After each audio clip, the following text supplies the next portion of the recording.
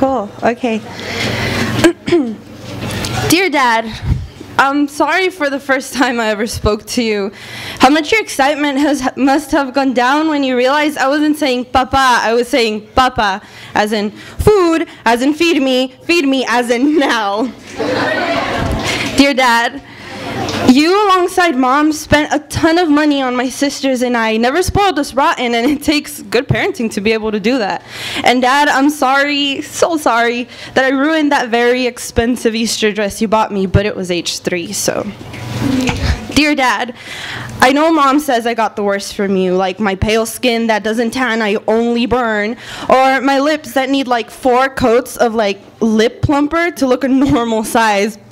And Dad, I'm sorry she sees them as strange traits in you, but beautiful traits in me. Dear Dad, I apologize for not always talking in Spanish around you, even though it is my first language, the one I speak most fluently.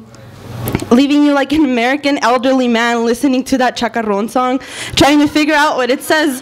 But Dad, I wrote this poem in English so that when I read it out loud, you would laugh when the others laugh and go, "Aw," when the others "ah." Ahora en español when I finish it, so that I can translate it to you word for word, and only you, because everyone else in the room understood it the first time. Dear Dad, I'm sorry that I tell Mom that I love her more often than I tell you, but know that it's with the same affection as I do her. You're the first man I ever loved and continue to love, and Dad, just know that I'm praying for anything I've done. I'm paying for everything that I've done wrong to you when I smell your farts or can't sleep because you're like the loudest snorer ever.